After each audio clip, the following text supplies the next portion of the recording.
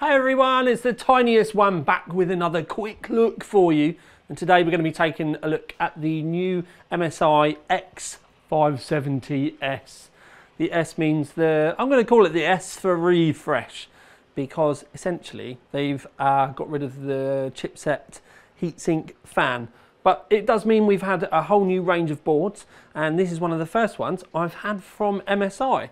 So if you fancy a good look, don't forget to click like and all of that kind of stuff underneath, you know, hit the bell, we love all that stuff.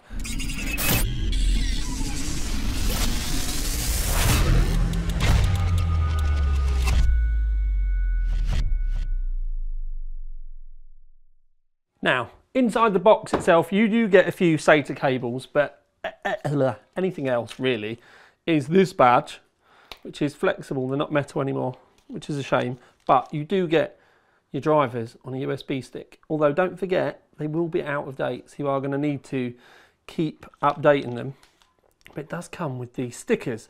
Now this part here goes up there on the heatsink, and you've obviously got a few options that you can use, but the theme here is pretty much matches my thoughts on the board itself, and it's one of the reasons why I've done a preview for you, because it's the first time in ages we've actually seen a bit of colour on the boards. It's almost old school, but that blue tinge does genuinely make me think about the American forces. So like the American Air Force or the American Navy or something. It's got that kind of old school blue kind of uniform vibe to it.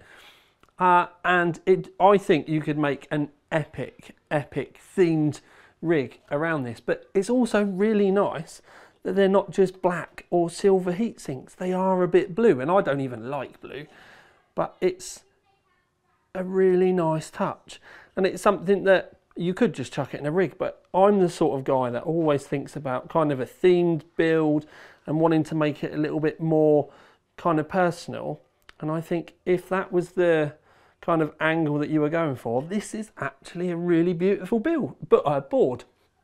But without me waffling on, we'll have a look around the board. So you've got an 8-pin and a 4-pin power up at the top. And then you've got your CPU fan header just there.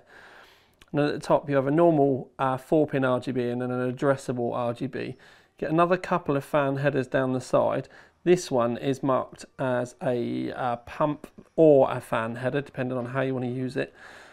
Then USB 3.2 Gen 2, 6 SATAs, normal USB 3. You've got power LED thing down here. This is actually how I would light it up, but anyway, another USB 3. Then 2 internal USB 2s, 2 more fan headers, which is kind of nice, and then there are, again, another couple of, oh no, that's not RGB, sorry, I thought that was RGB. I can't actually see what it is. Let's have a zoom in, and you guys at home can tell me. It's weird the way they're stood back. I was getting all cross-eyed trying to look at it. Anyway, M.2 here, and you've got another M.2 here. There's no more hidden underneath the heatsink. It's a fairly lumpy heatsink, considering though. Big chunk of aluminium. But yeah, you do get an exposed M.2, and then you get one with a heatsink. So if you wanted a big meaty one, it's good that this one doesn't have the heatsink down here, because it's not going to be in the way of your graphics card.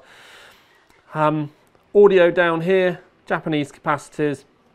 Around the back, no fan or anything in there. That is a solid aluminium MOSFET heatsink on the back.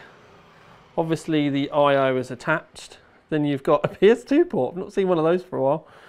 A couple of USB 2s, HDMI. Just remember, if you use HDMI, that's only going to work if you've got an APU.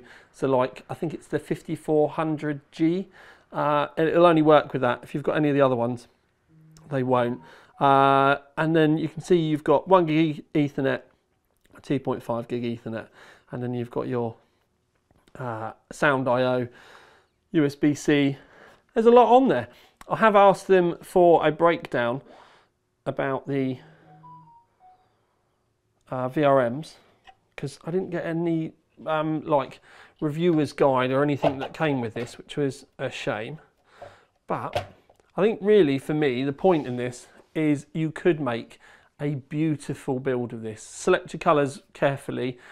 I think you're probably going to end up with a lot of white and red going in. That's definitely the way I'd go with it anyway. But please let me know your thoughts underneath. Have a chat with me on Facebook if you've got thoughts about what you would do with a build on this, because I'd really like your input.